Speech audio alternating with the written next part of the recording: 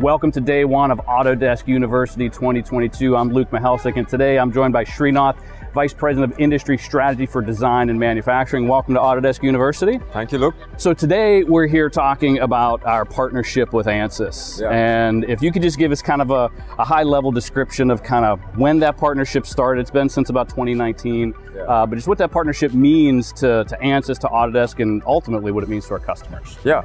So let me start with the partnership itself. I mean, we started the journey about 2019, as you said. And before I get into the partnership, let's talk about the market.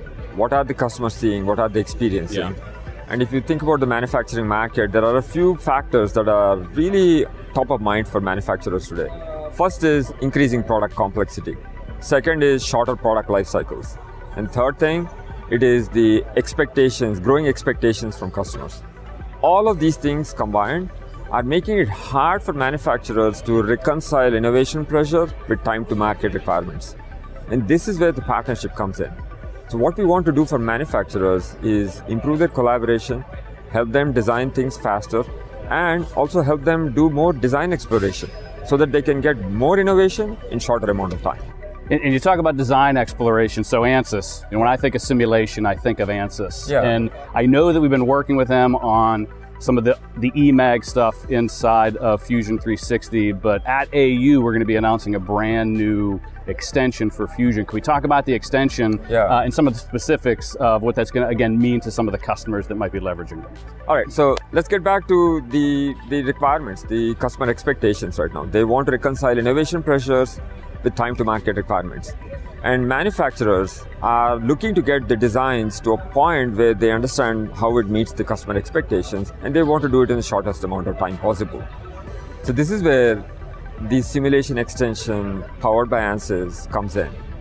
We want to do this for consumer electronics because all the things I mentioned, increasing product complexity, growing customer expectations, shorter product life cycle, all of these are now very, very clearly present in consumer electronics. With this simulation extension, we want to make sure that the design insights are readily available for engineers just at the time when they're doing the design. And that's what the extension is able to do. It's able to give real-time insights so that the designers can figure out how to optimize their printed circuit board design. So when you think about the future of our partnership and relationship with Ansys, what do you think that's going to look like? It's about bringing simulation insights into the design process so that the designers have the necessary knowledge at the time of design to get it right as quickly as possible. And that's all about getting all kinds of physics and simulation into the Fusion 360 design process.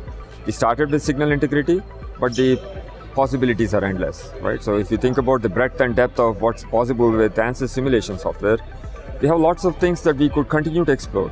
And that's the next phase of our relationship with Ansys.